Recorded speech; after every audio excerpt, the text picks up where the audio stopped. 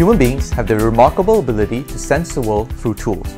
So for example, when this fork I'm holding comes into contact with an object, it produces little vibrations that travel up the tool and is picked up by the mechanoreceptors in my skin. That generates little firing patterns that are picked up by my brain to infer whether the object is hard or soft and even its texture. Meet Frankie. Here its fingers and its skin, which are dynamic tactile sensors designed to pick up vibrotactile signals. Frankie's brain comprises machine learning models that can make sense of these signals, for example, to predict the contact location. With our machine learning algorithm, we can identify what food Frankie is poking. Frankie can use its sense of touch to hand me objects and, importantly, figure out when to let go.